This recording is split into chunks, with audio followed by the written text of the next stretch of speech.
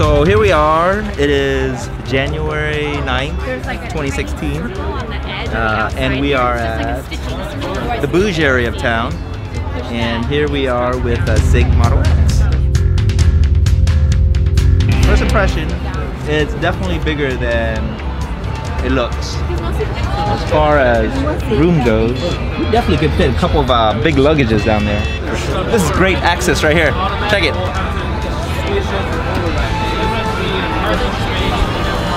Really easy. Really easy to get in. This is a little short with the knee space, but it's nice depth. Not too much horizontal leg room, but a lot of vertical leg room. Let's see what happens when I push it back all the way. This is all the way back. That's all the way back. It's pretty comfortable. So here's another not too small gentleman sitting next to me. He looks you know, taller, but not so fat. How's elbow room? Yeah, elbow room's good. Not too bad.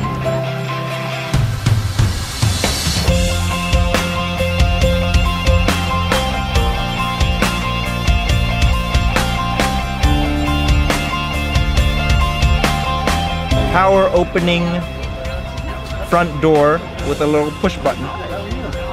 The handle is still flush, but you just push it and it opens. Seat then. Oh, I'm a short fella because I'm pretty comfortable here. Probably the most comfortable middle seat of the middle seat I've ever sat in, ever. So here is the front trunk, otherwise known as frunk. It's probably not as roomy as the Model S's in total, but it's definitely roomier than the dual motor Model S. It's almost as roomy as the single motor Model S. And I wonder if my stroller will fit in here. It might. For visual sake, kind of a medium-large coat. Looks like if you really tried, you could definitely get one golf bag. But it looks like you got some room up here, so it comes up a little bit. Can't really tell how much though. So there's a raise in the dome of the cargo area that definitely will give you more room than just flush to here.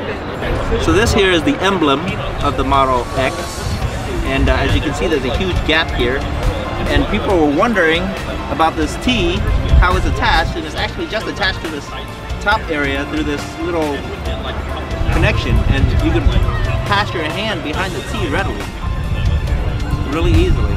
So there's big old empty space behind the T. Furthest up position of the rear view of the middle row, and I'm about 5'7", and I'm pretty comfy. And let me sit in this one and see how uncomfortable this person is. And again, I'm 5'7", and it's not bad.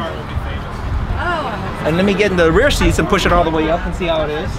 This is me in the rear seat with the seats all the way up. It's not bad at all. Feels like an airplane.